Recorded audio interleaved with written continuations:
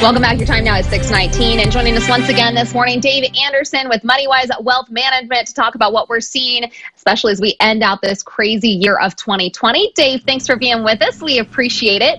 First, I want to talk about those stimulus checks. They have started going out despite the delay and the worries that it wasn't going to happen when we were talking last week. And though it appears unlikely now that they're going to be increased to $2,000 like the president and Democrats want, most Americans are about to get an unexpected chunk of change. How much do you think this will help the economy, and do you have any recommendations about what people should do with this money? Yeah, so I think it's going to help the economy. I think it's too small, but it's going to help the economy. I mean, you can just imagine these people have been, many people have been out of work for months now, just barely scraping along. So a stimulus check of $600 certainly isn't going to change everything for the better, but it's going to help. The reason why it will help the economy is because people need that money so desperately, they're going to spend it immediately. And that money gets recycled back into the economy, and that certainly helps things.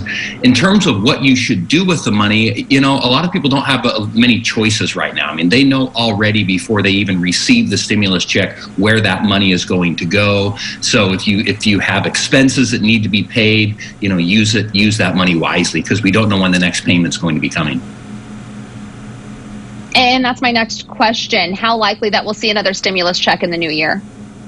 You know, I think it's fairly likely, but what it will look like, how big it will be, we just don't know. I mean, I was shocked that it took them this long to get the second stimulus. So, you know, I remain optimistic, but, you know, the reality is we don't know for sure whether or even when we'll get another one.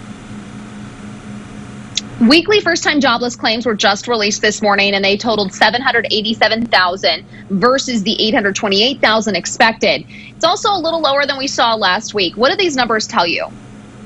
Well, don't get too excited about the numbers being a little bit lower. From week to week, the numbers tend to be more volatile. You want to look at an overall trend, and the overall trend is still really, really bad. In addition to the 787,000 first-time claimants, remember, we had over 300,000 that claimed unemployment through these special unemployment programs through the CARES Act. So that brings the total over 1 million. And then we still have over 5 million people that are continuing to claim unemployment. So it's still really tough out there. I mean, it's great that it was slightly lower than the estimates, but in reality, it's still really, really bad, and these numbers show that.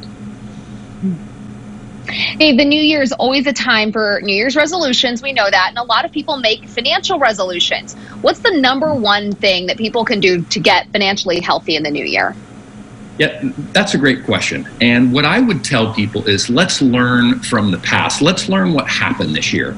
If you were prepared for some unexpected expenses, you put a lot of money aside, well, you learned this year how valuable that is.